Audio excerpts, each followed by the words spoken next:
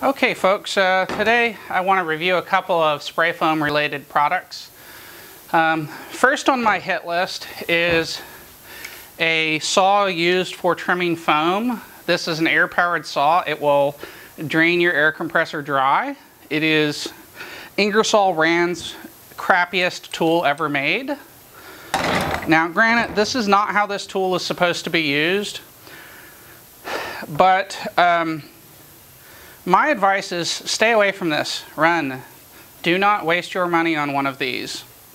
The first thing that I found out after I bought it is that the sanders don't tend to last that long because this is way overkill for it.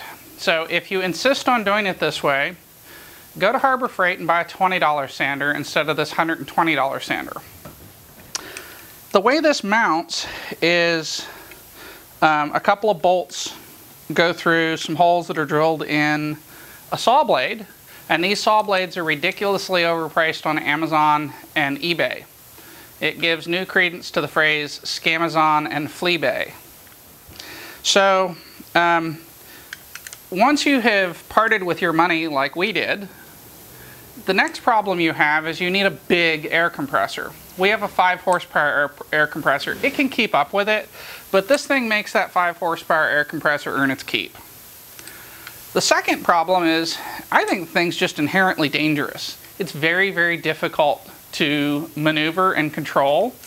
And because the blade is flexible, you can see I've got it here at a 45-degree angle, it's impossible to trim the spray foam flat with the studs. That is, unless you want to get some Middle Ages or Dark Ages tool time in which case this may be your ticket, because you'll spend a lot of time trying to make a single cut on a single stud wall cavity.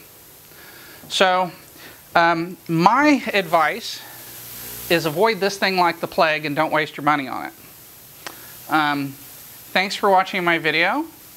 Remember, my opinions do not represent the opinions of anywhere that you may view this, and they're just my opinions.